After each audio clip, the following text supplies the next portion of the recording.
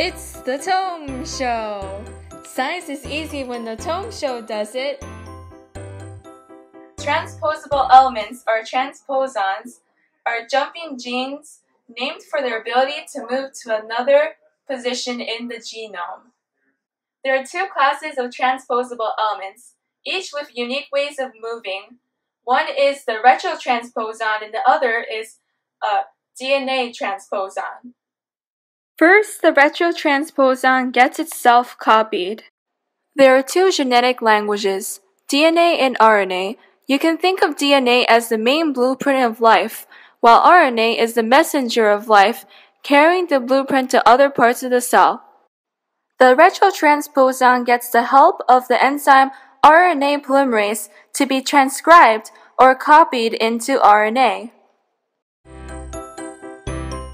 But the problem is, if the retrotransposon is to be inserted into a new region of DNA, it can't be in RNA.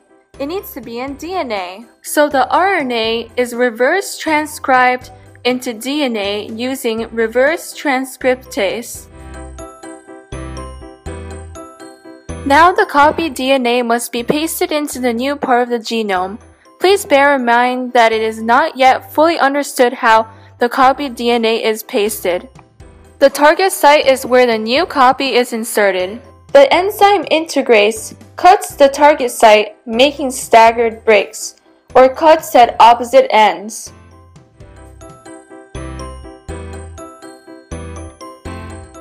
The retrotransposon is finally pasted in. The remaining gaps are repaired by replicating the DNA on opposite sides using DNA polymerase. Another enzyme called DNA ligase glues the segments together.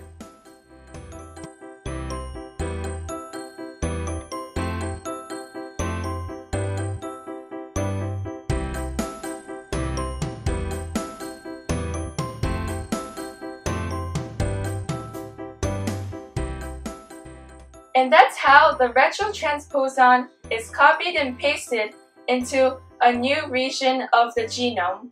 And what's more interesting about this transposable element is that it is very similar to a type of virus called the retrovirus. An example of a retrovirus is HIV. Now, can it be any easier or sweeter?